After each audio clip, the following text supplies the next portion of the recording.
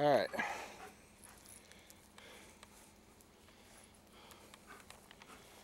One more bout with this piece of junk. It's not a piece of junk, I'm just getting aggravated with it. We replaced everything, of course. Find out later, that little jewel right there is a cheapo aftermarket O2 sensor. Got that one and the Bank 2 off of eBay for 45 bucks. We're thinking that's probably the problem, because we've replaced the catalytic converter, replaced the back O2 sensor with a quality Nipendenso one, which is almost the identical same thing that the AC Delco one has. And so still getting the P0420 code, or 0420. So I'm going to replace that one with this one. Dang it. There go my sensor. There we go. This, as you see, is a Nipendenso O2 sensor. Supposedly in these newer cars, you can't put the cheap junk in them and get them to work right. So, I forgot what this one cost me.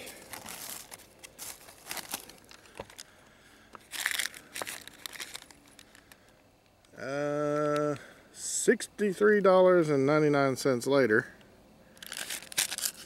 And only one of the 4 parts stores in this area had this. All of them, the website for all of them said they had it. But the only one that actually did was Advance. So tonight Advance is the hero. Of course, they didn't have the spark plugs or anything else that I needed for this too. So I'm going to change the plugs. And that's what we're putting in here. If you've never seen these before, these are the most efficient burning plugs that I've ever owned. I've got them in my Tahoe right there. I've had 2 sets of them in my Tahoe, and the only reason I had 2 sets is because I was an idiot and tried to mix a half a tank of E85 with regular gas and think it would run it because I could get the E85 cheaper. Not the case.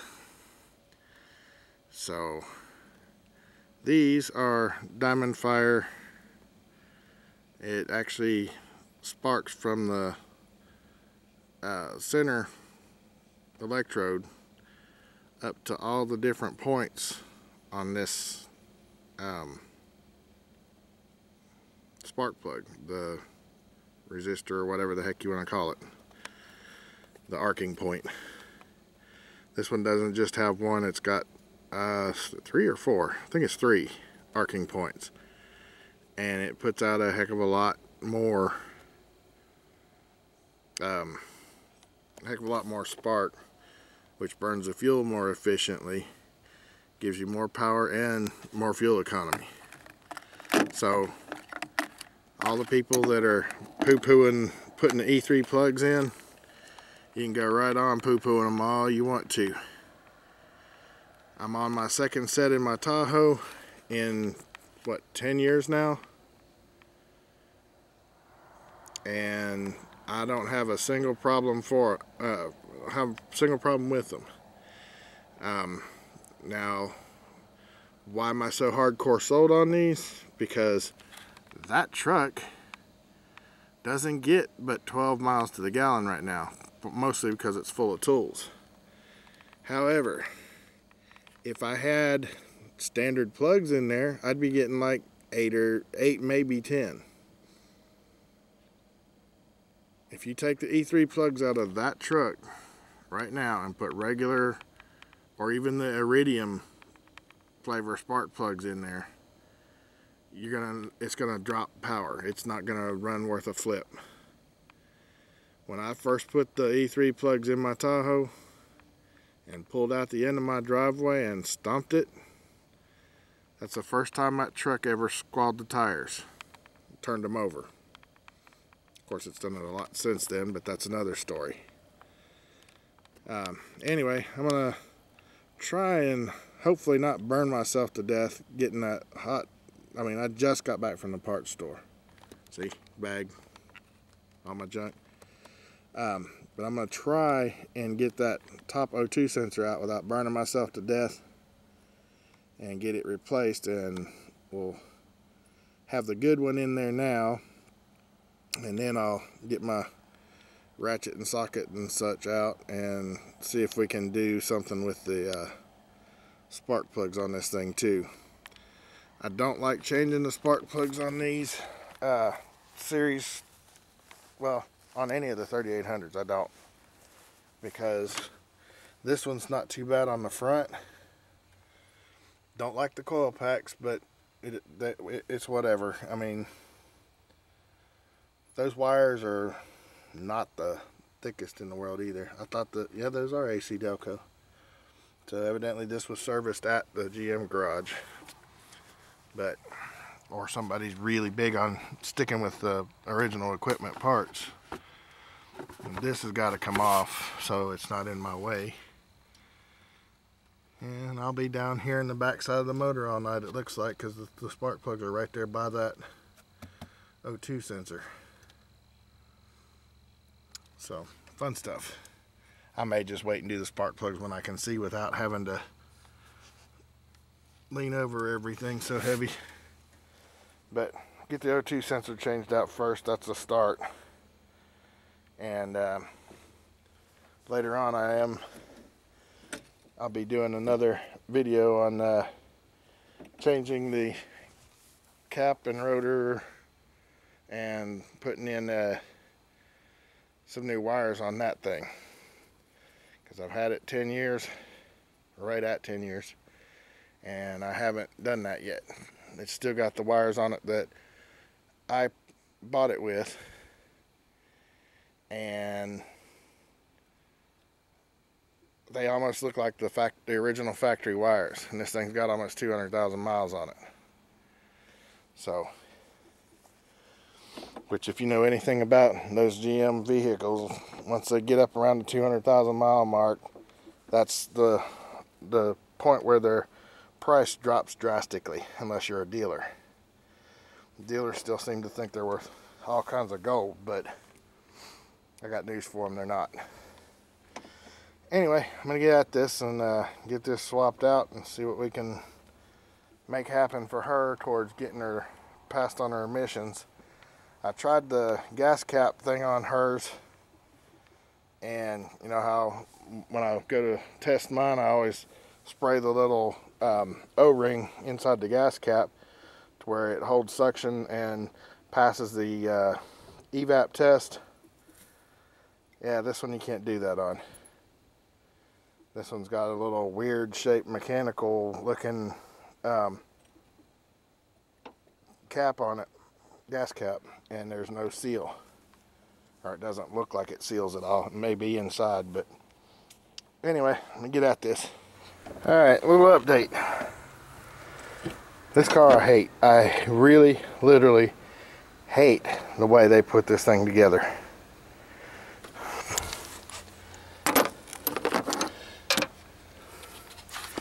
These spark plug boots are spring loaded to help them come off a little easier. There's nothing about these boots that comes off easy. I'm sure they've got a tool that snaps right down on that little ridge that just pops them right out. Of course, they don't sell that tool, or if they do, it's not a average everyday part or anything that you'd use for anything other than this. Got one spark plug, cannot get a wrench on that O2 sensor. I'm actually going to have to use an actual O2 sensor socket to get that off. I put a crescent wrench on it, which usually does the trick without fail. Because of the way that flange is shaped that it's bored into, doesn't happen. I don't want to damage it just in case something happens to the other one. This would be an okay backup for a little bit. So trying to keep that in some kind of decent shape and not strip out or not round off the bolt head or anything like that. Changed that number 6 spark plug out. Man, what a pain in the butt that was. I got 2 more back here, and they're increasingly hard as they go towards the front of the block. Got the number 4 and the number 2 spark plug I got to get off of there and change out yet, and that's all the more room I got to actually get in there and pry the thing out. And they're in there at an angle too, so it's not going to be a fun trip. Man, what a pain in the neck. I mean, overall they're not that hard to do, but getting those stupid socket ends off, or the socket, dang it, the spark plug wires off is a pain in the neck. Of course, I'm thinking about spraying some probably some electrical the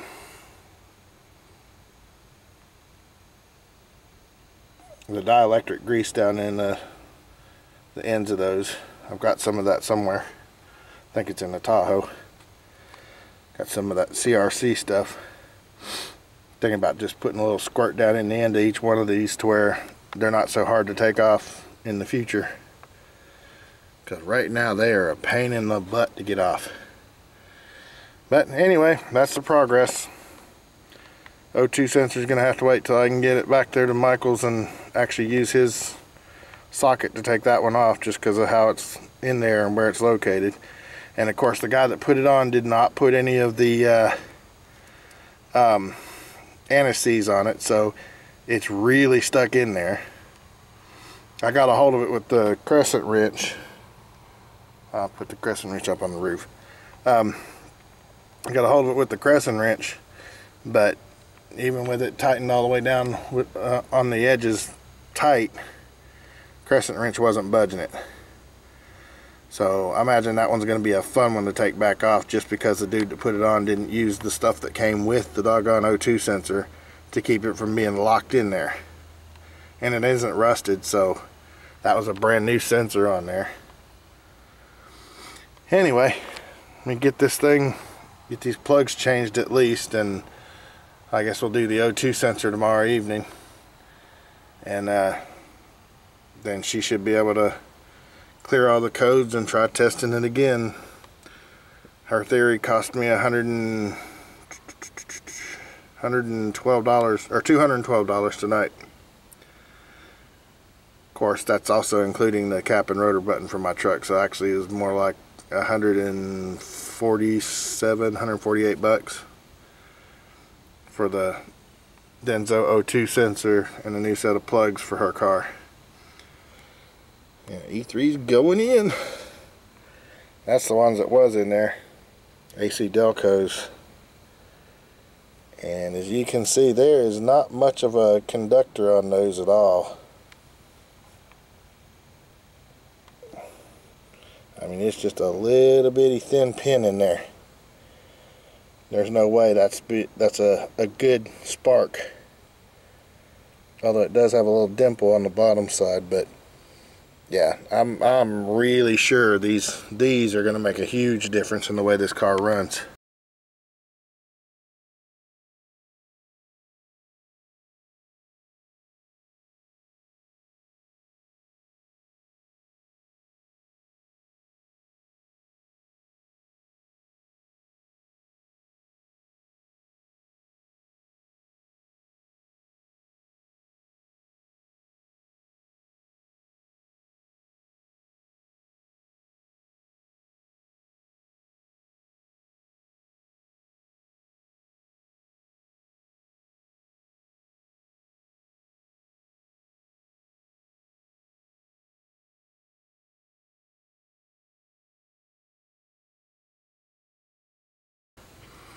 Anyway, let me get back at it. I gotta go pick her up after I get all these done, so I've got to get it done.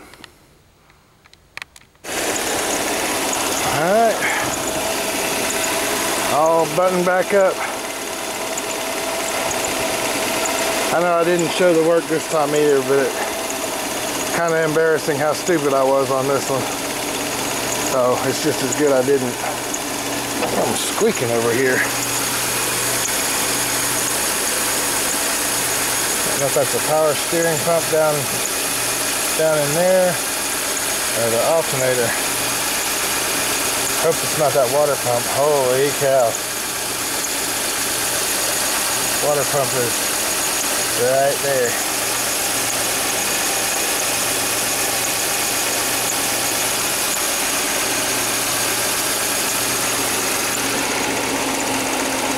But yeah, I got stupid. I undid the dog bones and everything trying to roll the motor forward.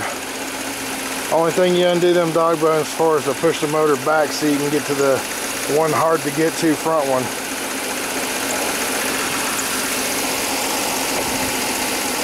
And that #1 spark plug is a pain in the butt to get off.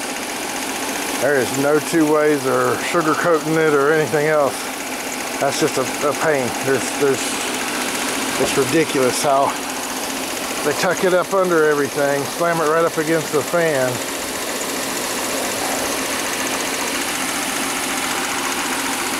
It's a ticket.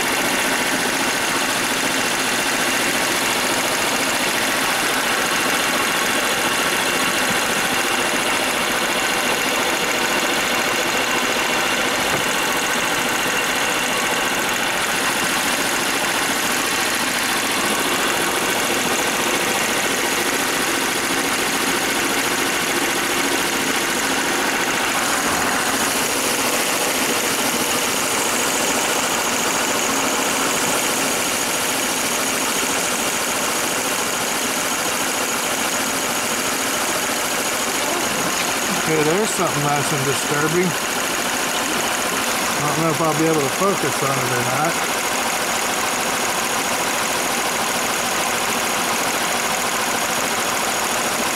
See those zip straps around the front end? That's a major cause for concern. I think I'm going to take this back and put it back up on my neighbor's lift if he'll let me. Yeah, it's got a little lope to it it didn't have before. I'm gonna have to figure out what that's from. Probably don't have one of the wires back on good. And I'm gonna double check them, then I gotta go get her from work. Alright, here goes attempt number 2. Didn't have the wrench I needed last night to do this. And yeah, somebody had gotten this, but it wasn't installed.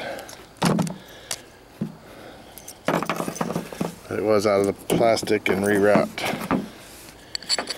I went over and borrowed, okay, that one works. Borrowed a socket for this from my neighbor.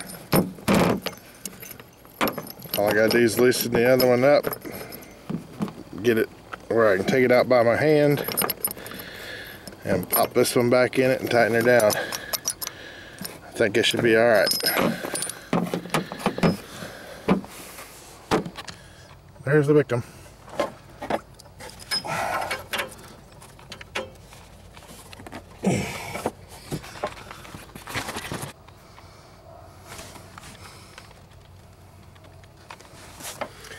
Now there's the old El Cheapo sensor. Now, because of what I just went through, I cannot stress enough. All right, that's the old one, that's the new one.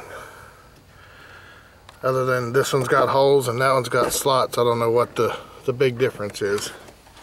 Plug's the same and everything else is the same. But I had to get really creative with the method of getting it out. Kind of because the guy my wife got to put that one in, because she was too impatient to wait, did not use this little pack of stuff, the anti-seize. And as I said, I cannot stress enough how important using this stuff is, especially on those O2 sensors. I'm kneading it so I can work that oil that was in the top part back down in here.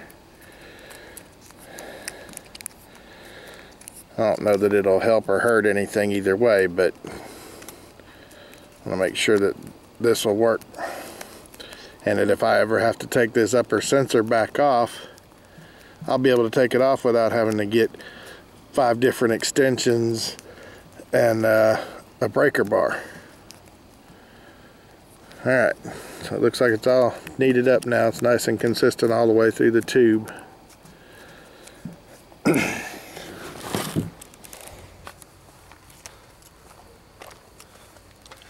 Let's see how, well, if it'll ever focus.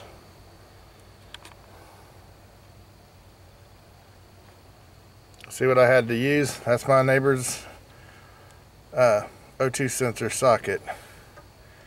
Had to use a kind of universal joint and 3 10-inch extensions and a breaker bar to get that stupid sensor right there off. Because the guy that put it on good and tight, which wouldn't have been bad if he had used the anti-seize, because then it would have come back off a whole lot easier. So I'm going to slobber that up with a little bit of anti-seize, and then we're going to stick it back down in the hole down there, and we'll be done. Hopefully this is the last thing we've got to do to this car to get it to finally go past emissions, because this is getting on my last nerve. And I know it's getting on my wife's nerve, because I have to keep driving her to work so that I can do the work on this thing. Anyway, let's get this stupid thing back together. I'll set you down right here for a second.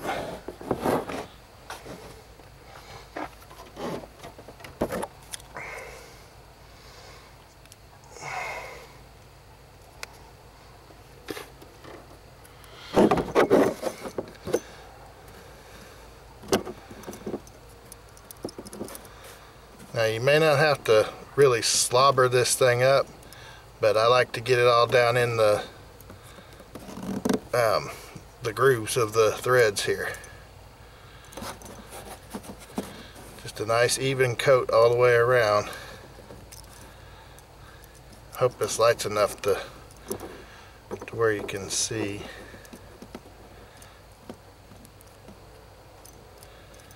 I put it in every thread the whole way up, and even a little bit on the washer. That might not be the smartest idea, but hey, it works. And then I'm just going to put it down in the back down in the hole there, and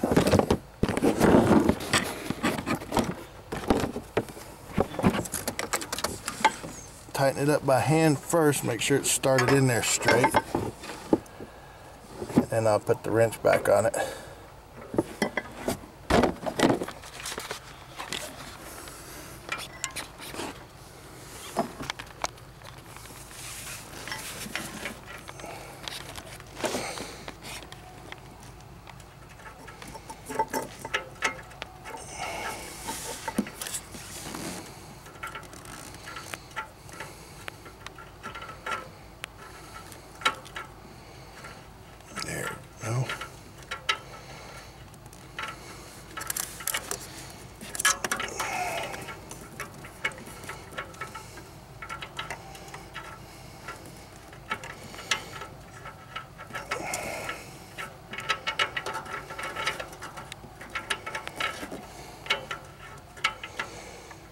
because of the where this thing's located and the angle that it's at. Oh, there, it's finally started. It's a pain in the butt to get these things started like this. Now it's all the way down tight. All I need to do is put a final twist on it and then plug up the electrical. Now, because it's as dark as it is out here, I'm not going to subject y'all to listening to me play night shade tree mechanic at night. Go ahead and finish fastening this sucker up, and then I'll do my final thoughts on this. Okay, so final breakdown. My neighbor's O2 socket, my impact universal joint, I guess you call it.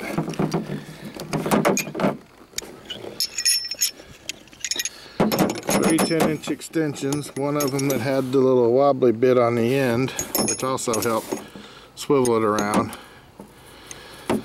A 3/8 breaker bar and a 3/8 socket is what it took to get that off. Putting it back on, I could have done it with just the ratchet and the socket, but I already had this whole other deal put together. Not sure what to make of this, because this has only been in there maybe a month, and it's all crudted up like this. But this is one of the little cheapo, yeah, you can see right there it rounded off a few times. This is one of the cheapo O2 sensors from eBay. Got this one and the other one for 45 bucks. Basically, we got ripped off because we were being cheap.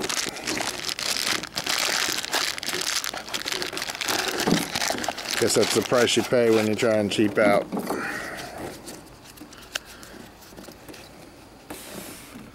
Now we know for a fact this is not going to be the Nip and Denso one that's back in the box. And evidently, of course we'll know here shortly if this is true or not, but according to the forums for the Pontiacs, if you use the cheapos on these newer cars, like this is an 08, and if you use the cheapo O2 sensors, it's not like my 99 Tahoe or my 89 Silverado Sport or the 88 4x4.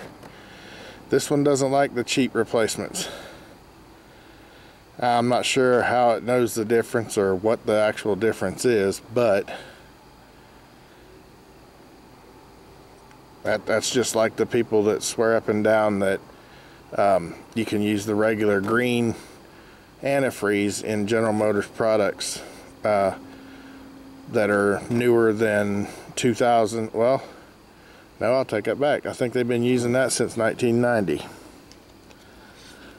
And you cannot use the green coolant in the Vortec motors, period. Every one of them, it tells you right on the cap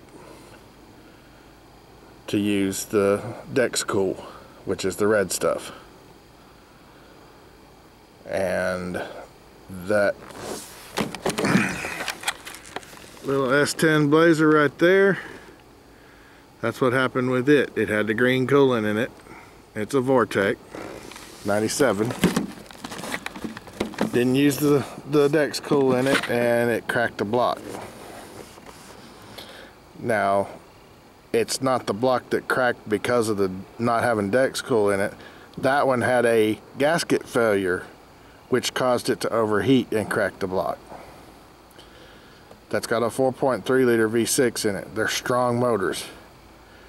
If you guys remember my 2000 Astro van, it also had the 4.3 liter motor in it, and we put Dexcool in it also.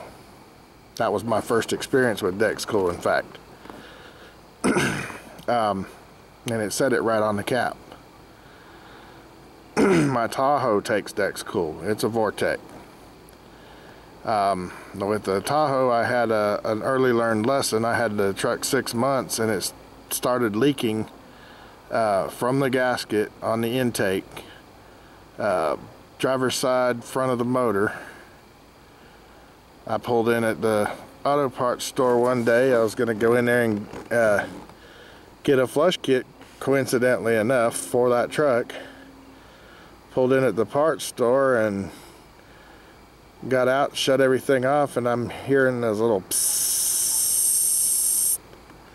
Popped the hood, and the doggone gasket was leaking. It was spewing fluid up into the that little sound dampening mat under the hood.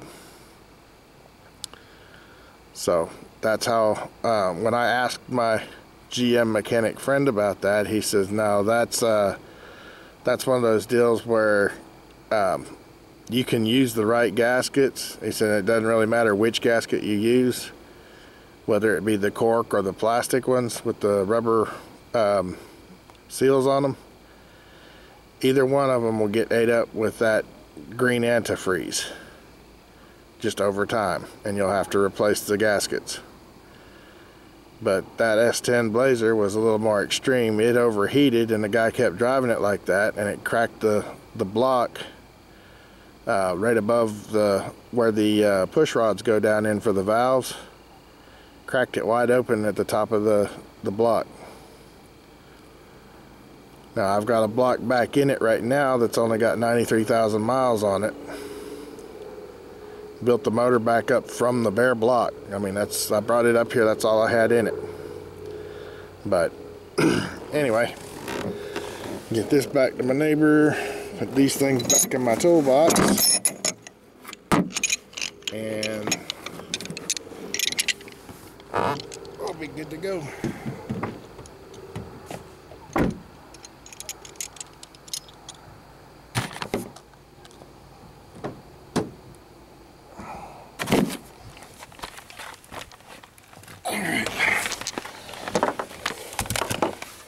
For those of you that aren't aware,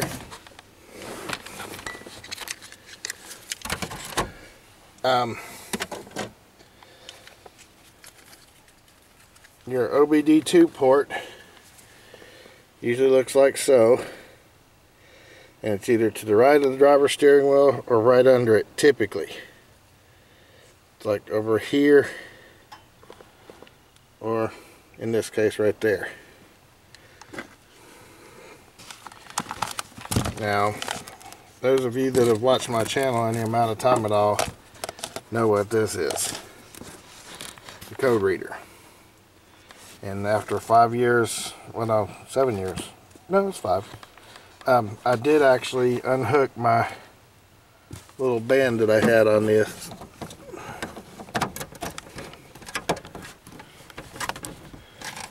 Alright. Code reader plugs up just like so.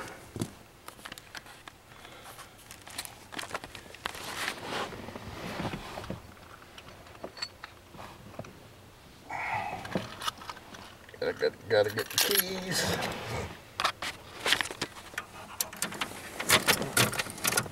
Keys in the ignition.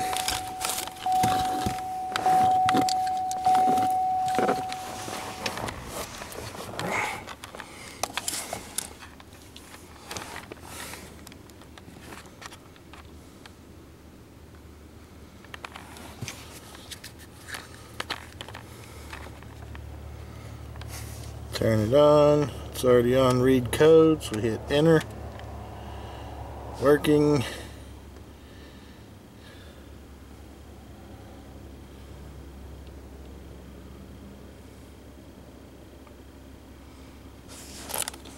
Okay, now P0306, P0306, cylinder 6 misfire. I'll tell you straight, I hate the plug wires that are on this car. Don't really have the money to do it right now because I'm trying to save up for another truck.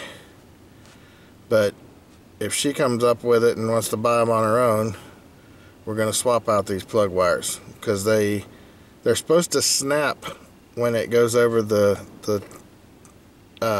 end of the plug, and the number 6 one did not snap last night, and the number 1 wire broke in the inside, and I couldn't figure it out until I actually pulled the plug wire apart, and I just rebuilt it. Now it runs smooth as silk. There's the code that we've been fighting this whole time. That's the only thing from having this car emissions testable and roadworthy. P0420. Now my wife's suspicion is that upper bank O2 sensor, being the crappy one, actually kept it from testing out properly. So we went and spent the $50 or $60 for the, actually I think it was $65 for the upper one that I spent last night. Okay, 30306. That says code 103. I was going down. P0420 and another P0420. So then we hit the erase button. It says working. 3 codes found. You sure you want to erase them all? Yes. Working again while it's communicating with this slow computer. Okay, enter to continue. Read the codes again just for giggles. Should come back with no codes this time. Pass. No codes. Okay. Now comes the fun part of having to run this through all its monitors out on the road. Unplug the code reader.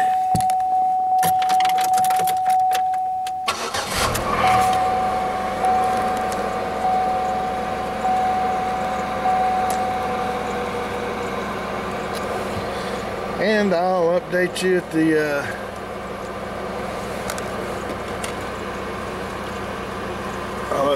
end of the video here with whether we finally got it to pass or not. I changed the plugs, put brand new E3 plugs in, which did make a huge difference. It runs noticeably more powerful and more smooth now. Way more smooth than it did before.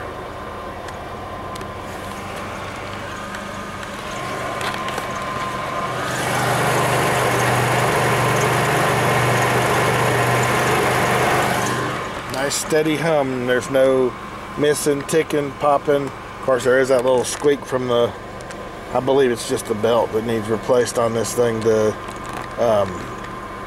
accessory belt, the serpentine. And we'll work on that. I'll put some belt dressing on it first and see if that works, because it's not cracked and it doesn't look like it's that old. So anyway, that's pretty much all I've got for now. And like I said, we'll get this thing to running its tests and make sure it passes through all its monitors and everything, and we should be good to go. Now my Tahoe, I've still got to put the cap, rotor button, and plug wires on it. I'm taking it slow. I'm going 1 vehicle at a time, 1 per day. That way I don't burn out on this crap again. And then